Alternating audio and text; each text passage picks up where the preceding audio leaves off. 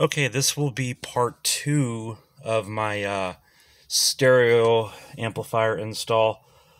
I made a video before about my plan. If you want to check it out, it's right up here. So as you can see, I got the radio out. My adapter kit came finally. My amp wiring kit came. I'll show you that here in a second. But as you can see, I got the radio out. I got the panel that goes around the radio out, and I got my HVAC out because you got to get to these bolts right there. Okay, so here's the wiring kit that I bought. Just a nice little kit from Amazon. It says 900 watts. I'm not going to be using that much. Here's the wires. There's the fuse holder. And then here's the bag. So it's pretty neat what all it comes with.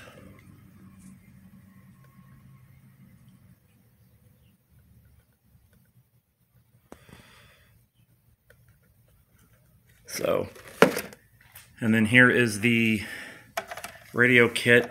I'm sorry for the lighting in here. I got my garage door shut. It's very windy today. Nice little kit that looks really good, actually. Okay, I got my power wire ran through a groundlet over there. Got it racked over here. Here's the fuse holder. I'm going to go ahead and hook that to that, and then this part's going to go out to the battery. Have it in there. Inside, I've made quite a mess. As you could tell, I got the radio out and the HVAC out. I got most of my center console out. The reason being is because the wire is just a little bit too short. So what I'm doing is I'm running my power wire. As you can see it's right there, the little blue wire. I'm running that underneath. I got wire tied down. Got it underneath, and I'm going to go under I'm going under my back carpet right here. I have these wires down in here. I have it run through this thing. I'm going to put some liquid electrical tape down on this so it doesn't chafe. Got it going on that side too. So here is my sub. I know it's nothing too exciting. And then I just have a nice little 600 watt Kenwood amp that I'm going to hook to it. So power wire, here's my RCAs, and then here's my 12 volt turn on wire for the amp.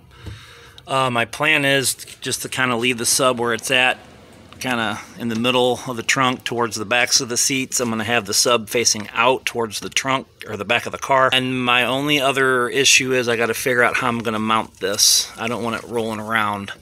I may have to come up with some sort of bracket system or something.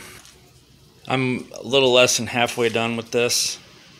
I still got to make the final connections there, and then the final connections in the trunk on the amp and the sub, and I need to connect my battery. So here's what I did from the battery.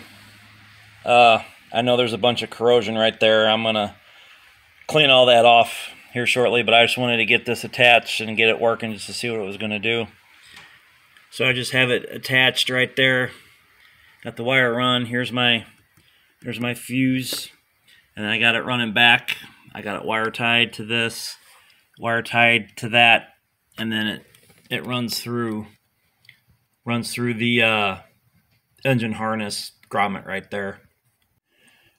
So I'm finally done installing my stereo system. Finally got the car put back together. My center console's put back together. Actually, there's the new old radio. Here's a better shot of the stereo. I kind of want to get a little close up on how good this install kit looks. Looks really good. Kind of looks like it's designed to go with the car because it kind of matches everything, matches all this stuff down here. But yeah, I got my interior put back together. The only thing I still have to do is secure my back seat. I just got it sitting back there for right now. It does sound pretty good, but I'm not going to play anything because of copyright issues. So let me go ahead and show you what I did with the sub. Okay, so there's the sub in the box, and again, I know probably Alphasonic isn't the best brand in the world, but it works pretty well for me. And of course, there's the amp, and then my my wires. I'm going to put this RCA. I'm going to hook it to the box, run it under a little bit. This is just kind of a temporary thing. This is a temporary solution I have just to mount the box for right now. So all in all, I probably have close to about 6, maybe 6.5 hours invested in this little project. Didn't take too long, and although it did take a little longer than I thought, I used to do this all the time when I was younger. But this one took a little bit of time because it's been so long. Everything from running the wire from the battery through the firewall to the back of the car, taking apart the inside of my car. But all in all, it wasn't a bad project. Will I do it again? Probably not. This was just something different, something that I decided to do. I wanted a little more sound in my car, nothing too elaborate.